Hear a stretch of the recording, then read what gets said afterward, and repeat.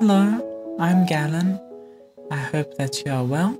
I've made 2 videos so far in the past 2 weeks, and the main reason I want to make videos on this channel is I am autistic. I am also very shy, and since very young I've always struggled to get my feelings and thoughts across vocally. And just like getting frustrated with not being able to make an art piece the way like you imagine it in your head, when I speak and say things to people, even though it may sound fine to them, for me, the way I want to express my thoughts in my mind, it just does not come out as descriptive and precise as what I would like it to come out. So it's very frustrating because sometimes there's misunderstandings, and it's very important to me to be able to say clearly what's on my mind, and vocabulary has always been something I've been interested in since young. I love learning new words, and why I'm saying this is basically in the future videos I want to make on this channel, I want to try and share my thoughts about art and hopefully help my fellow artists out there feel less alone, as I struggle a lot myself in this artistic journey. I want to document my journey on this channel and share with you the ups and downs, as cringy as that sounds. So I will do my best to share my thoughts, and though I may only be able to express a fraction of what I would like to, due to my limited speaking skills, I will just try stay consistent and bring out my personal thoughts in whatever shape form it may be able to squeeze out of me.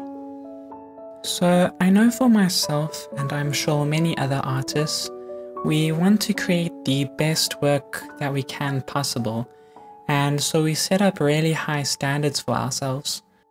That in itself is not bad. It's good to want to do your best and provide quality.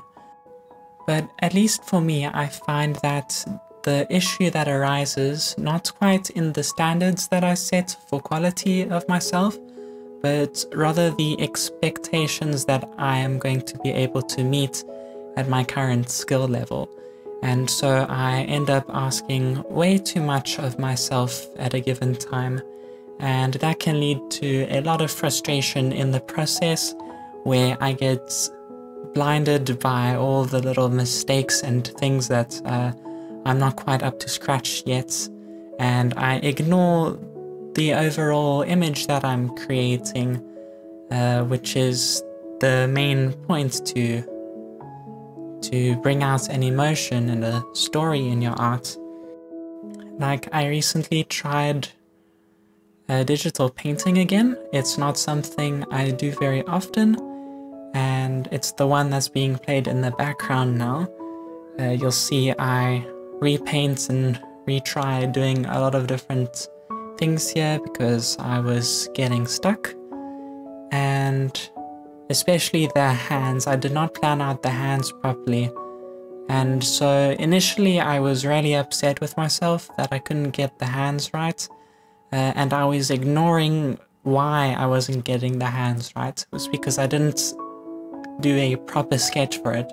If I did a proper sketch for it, and also my knowledge in anatomy of hands is not great, so obviously I would not be able to paint it super well if even just drawing it is quite difficult for me. So I did not think of that and was only focused on how much it sucked.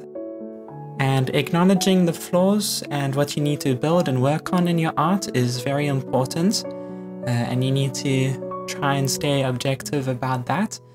But when it gets to the point where you start hating your art and yourself for not being able to pull off a little thing, that becomes quite an issue, and or actually stunt your I think that's the right word, stunt your growth thing. But anyway, it'll basically give a reverse effect because you're not actually solving the problem, you're just beating yourself up about it. So I know I do that a lot. Another thing that ties into being overly critical of yourself is negative comparison. And I don't think that comparing yourself to other artists is necessarily a bad thing, because everybody has artists that they look up to or admire their work of, and you want to be able to kind of look at your own art and you want to be able to distinguish what it is about their art that inspires and resonates with you, so that you can try and sort of extract that essence into your own blend of creativity. The real danger I find when drawing comparisons between yourself and other people's art is when you only see the skill that they have and not what's actually making them so special in the first place. Because time and consistency and practice will all get you those skills that you desire, but the thing that will really make your art yours is the way that you express yourself with those skills.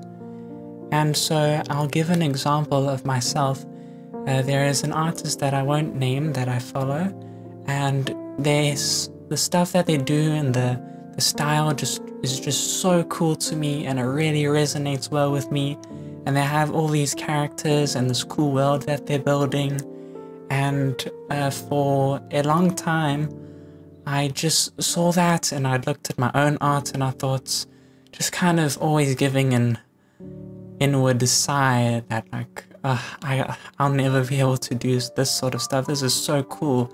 I can't possibly match up to that. And it's true, I can't, because it's their vision, it's their world, it's their thing that they've created. And so what I need to do, and what I think everyone needs to do, is to really find what you love and the things that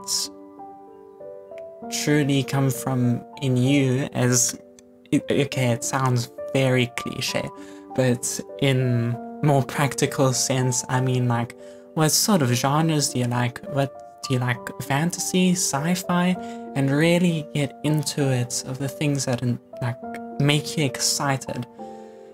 I find that the more and more I find that the process of creating art becomes much more fun for me when I'm making something that I can get excited for, something my imagination just starts going when I'm making this thing. So over about a year now, I'd say, I've started to discover this, and it's a continual growth and discovery, but I've been finding out more about myself and what I like. So I love fantasy, but what I love as well that plays into that is more particularly 1700s aesthetic and steampunk, and I love animation and animals. And so I sort of, those are just a few broad things, but I've blended that into a world that I'm creating through art. And so that's kind of like my big project that I do drawings for. So pretty much all my drawings sort of tie into this world and narrative that I'm creating slowly. And so I have mostly like anthropomorphic cat characters, and they're in this sort of like pirate-like island place. And there's, well, I haven't really designed much of it. There's supposed to be like a lot of monsters in the world, and there's monster hunters, there's pirates, there's kingdoms. And so you can see I'm starting to ramble on about this. I'll stop now, but you want to, you gotta find a thing that just makes you so excited that you can just ramble about it nonsensically and just sort of infuse that into your art. Having something that you love so deeply and that you actually care about making and want to share can really support yourself when you start doubting your skills, because it's one thing to make an artwork that the colors are maybe not quite as right as you wanted it, and then making an artwork where you really hate what you're doing. Like, it's just, the subject matter is boring. Okay, studies aside, but making a piece of art that comes from a place where it's something that you really love doing just makes the process, however many roadblocks you come across, more enjoyable and worthwhile.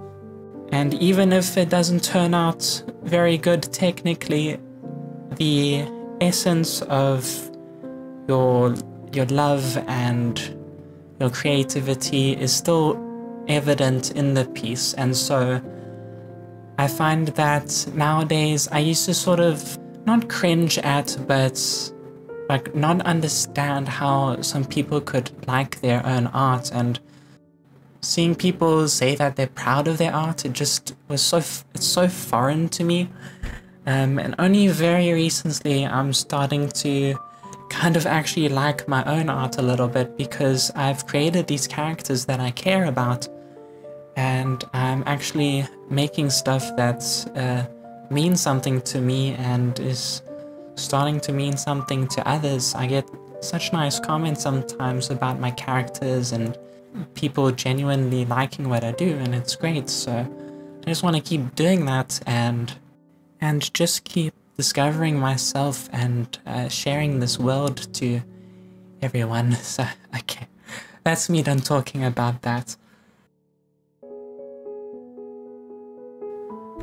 More and more, I'm slowly discovering myself and what I want to say with my art, but nobody is immune to feeling down on themselves or just feeling like you're not good enough. I feel that all the time, no matter how many people may say nice things about my art or me trying to be positive about stuff. Just like, yeah, most of the time I'm pretty negative, despite how I may come across to some people. I fortunately have not been someone who's been too attached to how many likes and followers I get on social media. There is definitely times when I do see something get not a lot of likes and I will feel pretty terrible. Everybody feels that way sometimes, but I just want to mention it because followers and likes do not determine your worth. It is way better, I feel, to build a following online and a presence slowly and through authentic means, and really communicating and being involved with the people present in your art journey, rather than chasing trends, worrying day and night about how many likes and stuff you get. Do not do things that you hate, drawing just to get followers and likes, because you want to build an audience who you can share a love for the same things with. And that is not to say that you must not also think about the people you're sharing your art with. You know, try and find a place where what you're making can be of joy to others and yourself. You know, trying to some consistency is important. I mean, you do have people who are looking forward to seeing the art you make, and I don't think you should be too hard on yourself if you can't draw for a while, but you know, just keeping in mind that you want to share with the world, so why would you not want to be making art? Oh my, I'm getting a bit lost there with my thoughts, but that's why I'm making these videos, to try and find a way to get my voice through. So I know I'm gonna make a lot of mistakes and not say things right, but I want to make the sort of videos that I enjoy listening to, and that is something that you can play in the background while you're making art, and that in itself is an art form. It's just trying to make videos myself just gives me a whole new appreciation for the artist on YouTube that I enjoy listening to. So I just want to say that if you feel like you're not good enough or you'll never be good enough, you're not alone. While it takes time, and I certainly have not fully discovered what I want out of my art, if you need to do fan art to try and find that thing that gives you that creative flow, or if you genuinely love fan art and that is what you want to do, then go for it. For me, I spent about 2 years of my first part of my art journey drawing My Little Pony art, and I loved it, but over time I really felt that I wanted to create my own characters and my own thing, so I've started to shift gears into that. And you'll go into different seasons. You don't have to be one type of artist for the rest of your life. Just find something that you really love and commit to that for now. If you're an artist and you truly love what you do, you are enough and you are good enough. And over time, you will be able to express yourself more with the technicalities of art.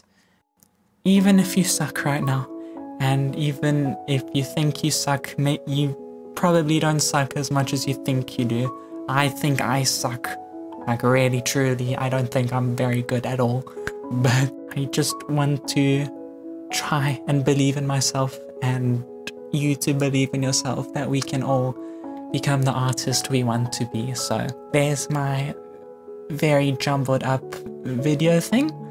Thank you so much for watching or listening. I will keep doing my best to improve the way I speak and somehow find a way to get my thoughts out through my voice in a more coherent way. I know that is something that is going to take time and practice, and so I do not want to give up making these videos. I just want to be able to talk. My goodness, speaking is difficult for me, but thank you so much. I hope you have a lovely day and take care.